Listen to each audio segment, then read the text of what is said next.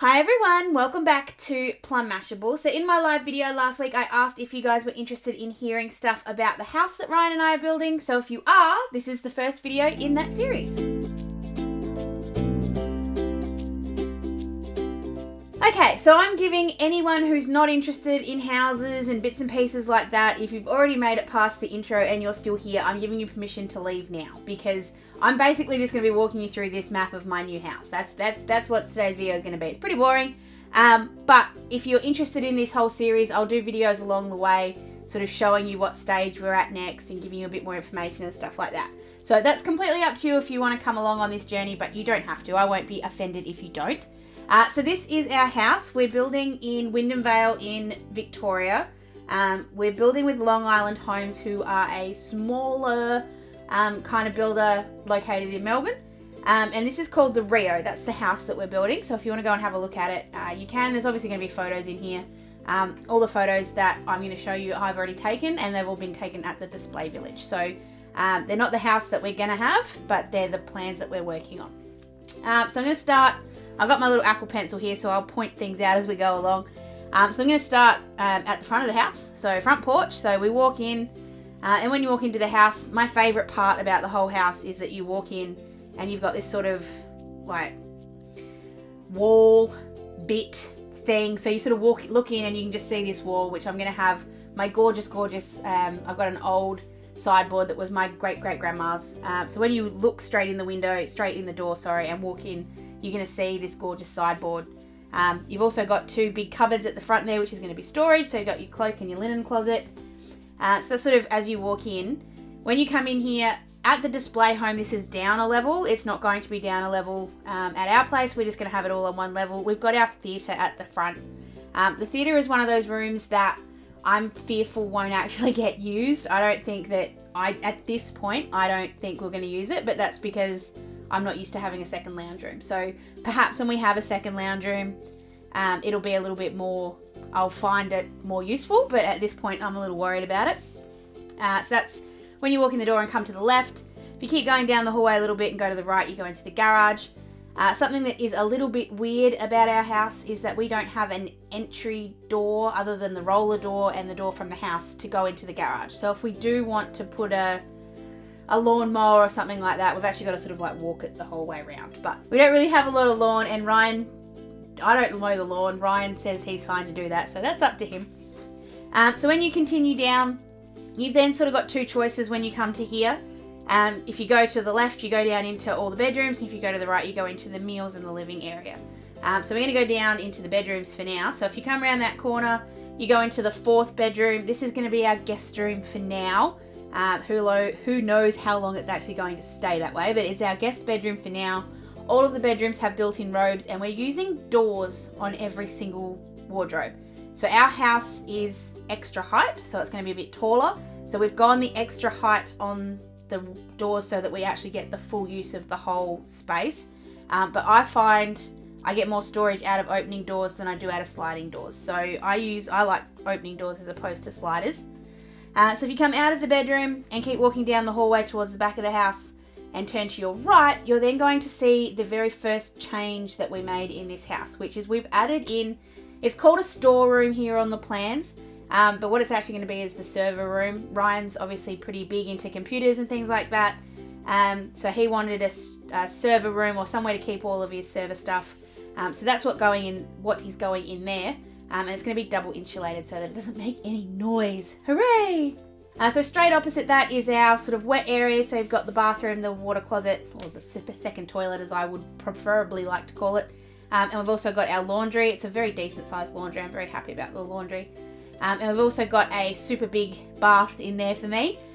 There are a couple of things along the way that were non-negotiables as far as I was concerned, and a big bath was definitely a non-negotiable. I want a bath I can get into and, you know, try and drown myself in. But unfortunately, a lot of the places we went didn't have those unless they were freestanding. We were very lucky and we found a bath that's going to be big enough and yet not going to have to be the freestanding kind. So if you walk back out into the hallway and keep coming down, you're going to hit bedroom 3.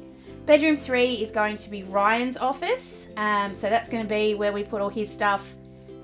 Very excited actually to kind of get get it in there and get everything sorted out. So that's sort of, I'm not sure yet how that room. That's the only room in the whole house that I haven't got planned, because that's Ryan's room and he can do whatever he likes in it.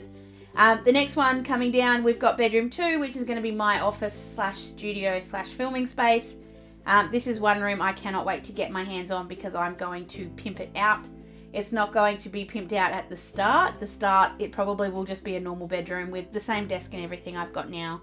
But hopefully, sort of maybe within the first 12 to 18 months, I'll be able to get like a full custom office joinery cabinet kind of thing put in there, which I'm really looking forward to.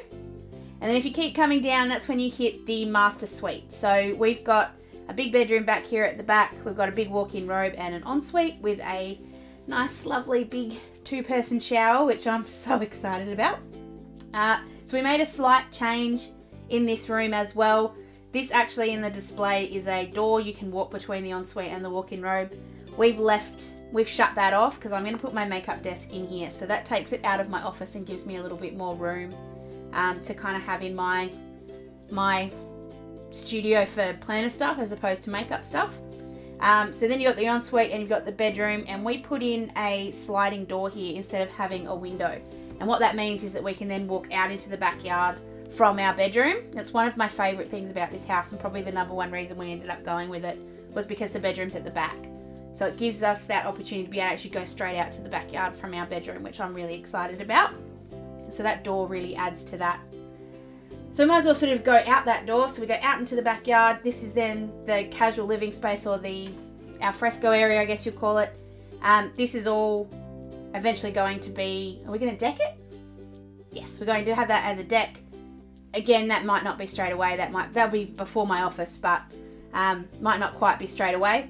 So that's going to be all a beautiful decked area. So we'll have a nice table out there and everything. And then this door here is actually a quad stacker. So it's basically the whole wall is glass.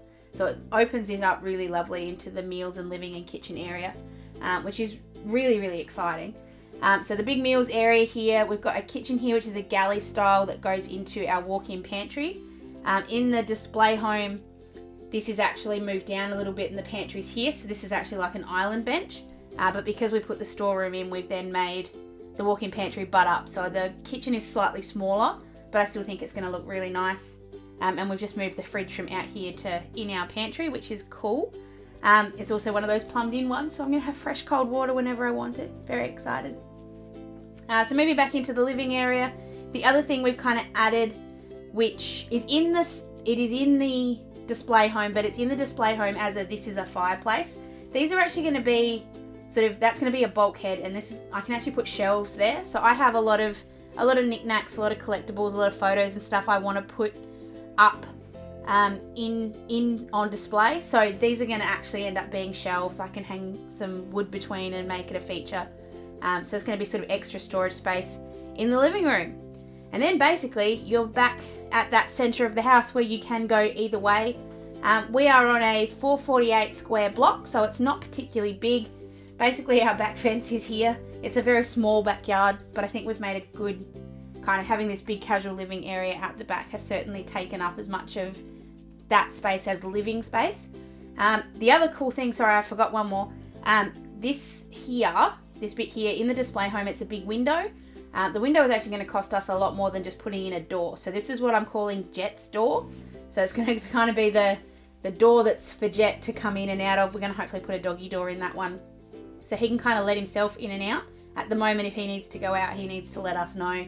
So I'll be very excited to have a doggy door so he can just sort of be a dog and go in and out whenever he likes. Overall, I love our house plans. It did take us a really long time to find it, and we found the house before we found the land. It kind of was like a back to front kind of thing. In the end though, it ticked off everybody's boxes. When I say everybody, both Ryan and me. We both had things that we wanted, things that were negotiable, things that weren't. And I really wanted I wanted a walk-in robe that had enough room for me to put my makeup stuff in there, and Ryan wanted the storeroom. This house really gave us absolutely everything that we wanted. When it comes to colours and things, just so I can show you some of the things we have already picked out.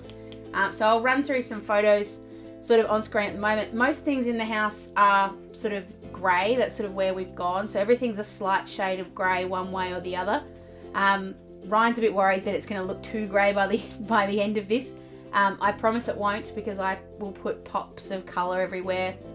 The whole tone of the house is very green and very blue. That's sort of the colour scheme I'm going for. So the walls are all going to be cool greys, and the floor is going to be cool grey, and then I'm going to add in pops of green and red, green and blue, to kind of add in that sort of differentiation. The other cool thing that is going to be a feature that we're going to get to is just outside this area here, because it's such a small, like our fence is basically like right there. Such a small little area, it's almost too small to have a garden bed in. So what we're going to do is put a vertical garden back here. So it's going to have all my succulents from the wedding and stuff in there. We've been growing them ever since the wedding, and I'm really looking forward to having them in there because I think they're going to look absolutely fantastic. But that gives that meals area a nice little focal area as well, and brings that green in, so it's going to end up looking really, really cool. So that is it. That is our house that we are hopefully going to be starting building very, very soon. Like I said, if you guys enjoyed this video, I will make it into a bit of a series, and we'll talk about the house, probably not once a month, but reasonably often when things are sort of happening, and I can post updates and stuff on Instagram and Facebook. So if you are interested in that, please give this video a thumbs up so I know you did enjoy it. I know this is a slight detour from what we normally do here on my channel, but I thought there was enough interest in it, so we'd give it a try. If you have any questions about building, I'm by no means an expert at this point, but we have got to this point. We should be titling sort of sometime next month, I think, so we're not too far away from titling, and then we can start building probably sometime late May, early June. I think the plan is that we probably be finished building probably this time next year, so probably not going to be in by Christmas, but fingers crossed, you never know. Building things can be interesting as far as I'm aware. I've never built a house before, so I don't know exactly what's going to happen. So it's a bit of a fun journey if you want to come with me on this one. So that's it for today's video. Like I said, please give it a thumbs up if you did enjoy it, and don't forget to be subscribed so you don't miss any other videos. Don't forget to follow me on Facebook and Instagram for any other house updates, because I will do them on there as well. Hope you guys have an absolutely fantastic, fantastic week, and I will see you again on Wednesday. Sending lots of huggles. Bye!